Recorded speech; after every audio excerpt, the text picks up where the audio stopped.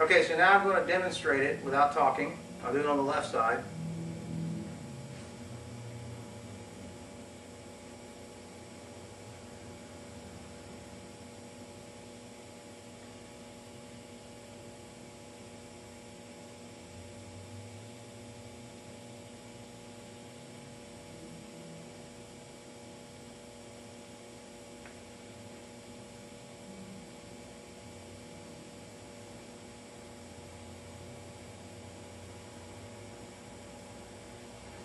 Important thing to note is that my hand is just kind of in a scooping position on the other side, just like I'm holding something.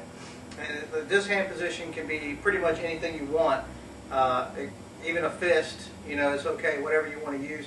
That's not the real important part of what's going on.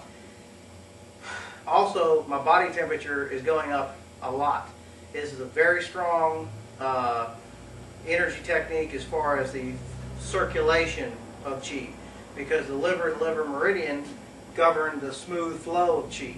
And so when you excite this meridian or organ, then it's going to become more active, and that's going to cause the flow of Qi to rush through the body. And so you'll get a heat rush, and the more you do it, the more heat you will get. And so it's the more heat you get, the more Qi you have circulating. And so it's a really good thing to do first thing in the morning to get the blood and Qi pumping. So I'm going to have Matt come out now, and we're going to do this. And so all we're going to do is we'll do the right this way. And so I'll stand like this from the side, and I'll do the left so you can see it on the camera. But we're just going to turn the right foot out. There we go. And it makes like a T stance in martial arts.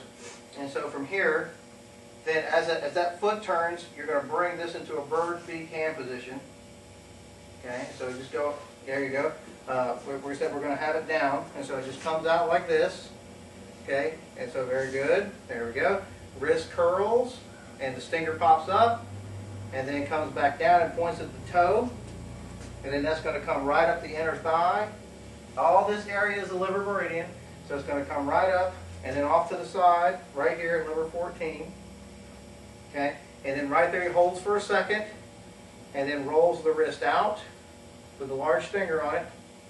Okay, and then the stinger collapses, the wrist turns into a pointing upward position, and then release. And you'll feel like this poof come out of your hand, very hot. And that poof is the bad Qi leaving the body. And so you get really, really hot after you've completed the poof.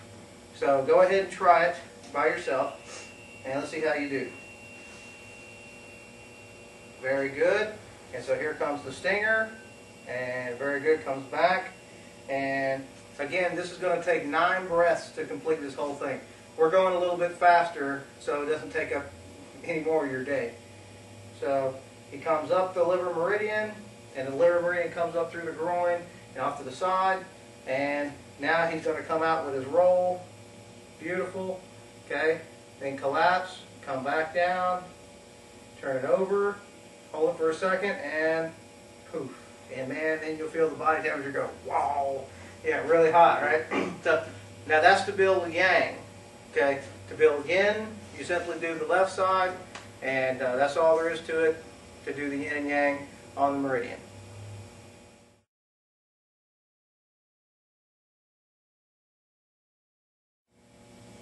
Gallbladder organ, we're going to use what's called the scorpion mudra, and it's just if you make it like a claw, then relax these 3 fingers, okay, and then bring these 2 fingers in almost like pinchers, and they just kind of point straight out while the other one's kind of curved, and so it's fairly easy to do.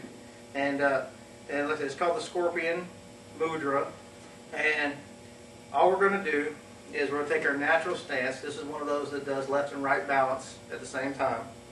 And scorpion mudra, okay, and the wrists lift like this, okay, everything else is dead, the wrists lift. I roll the wrists out till I can't roll them out any further, got to get a little stretch, and then I turn it back into myself, and it's going to point right at gallbladder 24, which is the alarm point for the gallbladder organ. And again, alarm points are where the organ feeds from. And so I'm hitting gallbladder 24.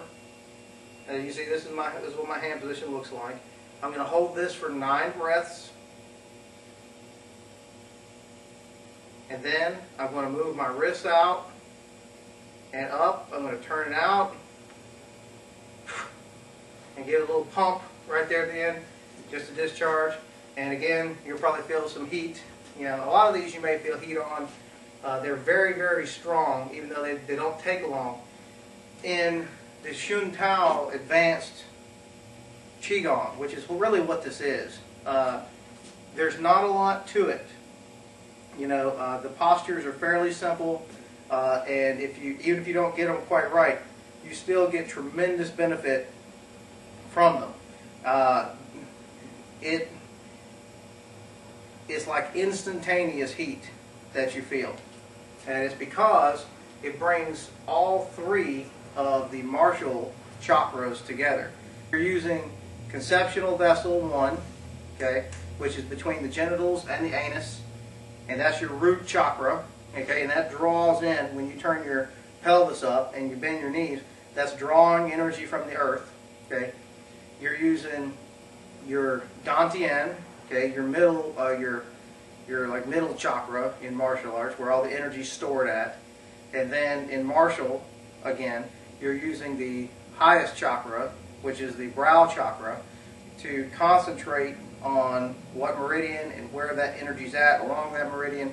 And so by using all 3 of these together, you get a much stronger form of Qigong than just using the root chakra and the middle chakra.